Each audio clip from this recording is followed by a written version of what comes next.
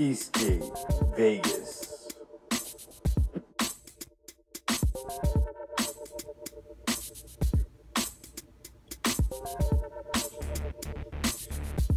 And here we are with the VESC-X beta and some MG Chemicals urethane conformal coating. The VESC-X didn't come with conformal coating, so I thought it best to protect it as best I can from anything happening. It doesn't rain here too much in Vegas, even though today it did rain. But normally it doesn't. But what I really want to do is protect it from any dust, debris, sand, metal shavings, who knows. But I definitely want to add some layer protection to the circuit board, even though it does have a new enclosure. And it's a great enclosure, but it is a beta version, so there are definitely some gaps in it.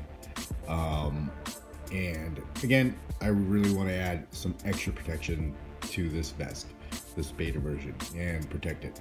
Who knows, maybe it'll be worth $1 million in the future. Anyway, so what we're gonna do is we're gonna protect all these little circuits in here.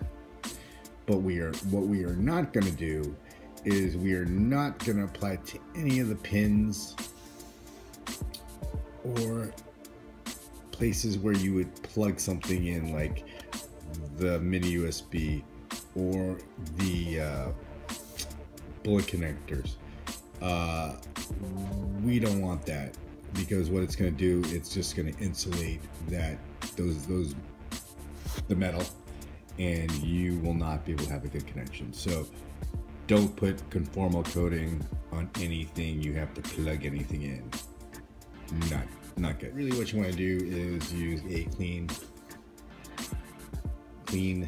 fine brush and apply it on.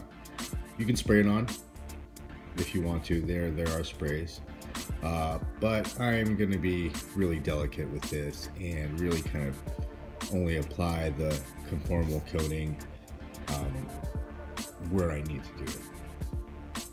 And again, it is UV, so once I put it on, I am going to make sure it's on the places I want it to be, and I'm going to check it with this UV light. So as you can see here, I wrote ESk8 Vegas, and I will be able to see where I put the conformal coating on.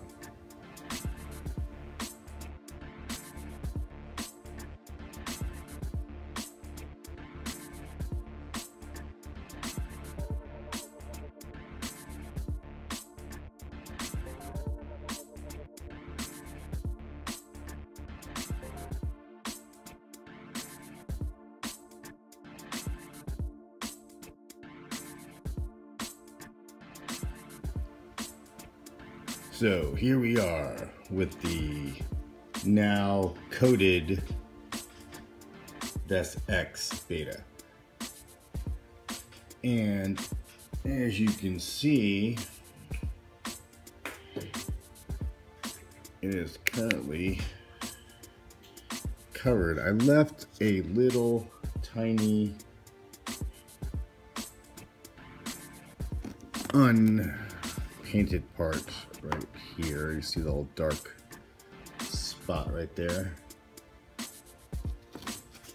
I kind of left that alone so you can see that what is coated and what's not.